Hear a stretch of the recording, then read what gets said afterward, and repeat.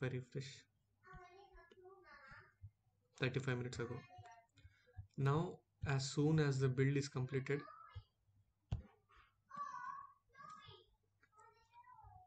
if you see, the version got updated. This folder I'm using for Azure AKS, and this folder I'm using for GKE cluster. As I'm using ArgoCD, so I need to point it to some directories, then only it will work. The commit ID is, now the pod with this image ID, with this image and this tag, it will get deployed in both GKE as well as Azure AKS. Let's see.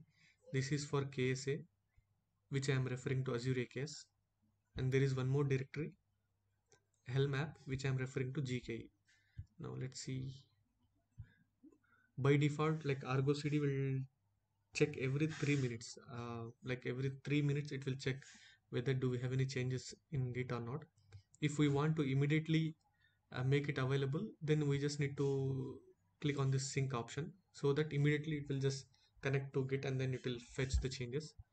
But let's see like how much time it will take. By default it is 3 minutes. It's a known thing, but still I just wanted to wait for ArgoCD to deploy that application instead of me just going and clicking sync. Even we can customize this timing as well. We can make it to 1 minute or 2 minutes. It depends. Meanwhile, I'll just check this one. No, it's still, it will take some time.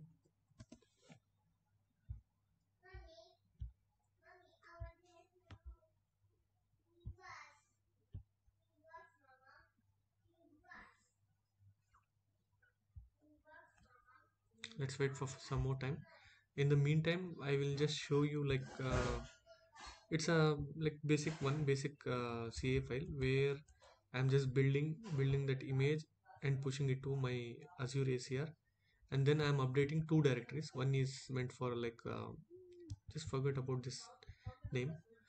One first one, this one is for Helm app directory, and second one is for KSL. And in ArgoCD, I'm referring to these two directories so that it will fetch the changes, and then I'm committing.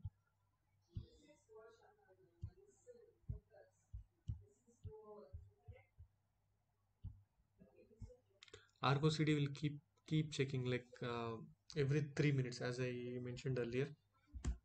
If you want to see, then directly I can sing, but I wanted to wait and see like in a live.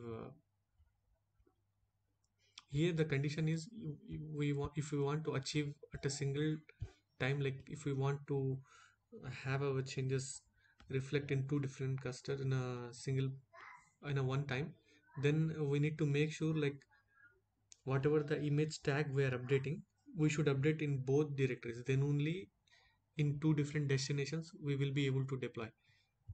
This is like a prerequisite for this approach, like whatever I'm showing, this is like primary prerequisite I am just mentioning. Second thing is we need to have ArgoCD in both the clusters so that we can just point it to our GitHub.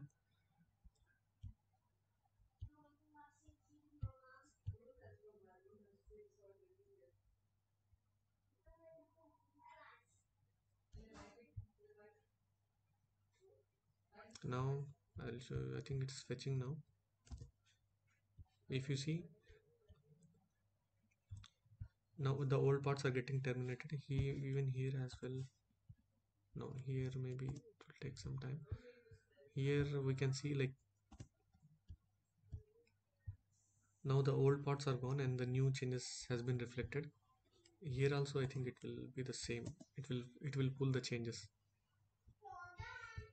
Now let's describe the pod.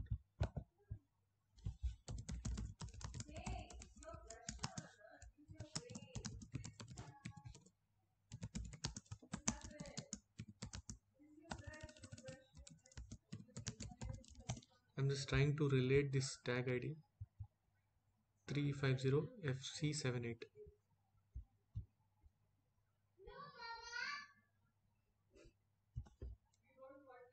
350FC78.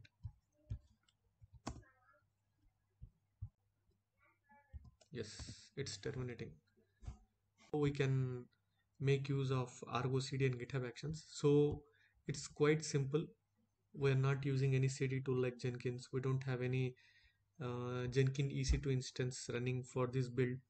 It's just GitHub Actions and ArgoCD. It's a powerful combination, but we need to understand like how it works in case of any issues, how we need to resolve. We need to have knowledge about ArgoCD especially. Why? Because if something goes wrong, then it's easy to deploy, but if something goes wrong, then we need to manage it accordingly. So we need to know like how this controller or how this ArgoCD works.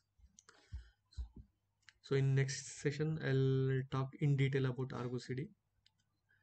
Thanks for watching. Thanks for now. Have a great day.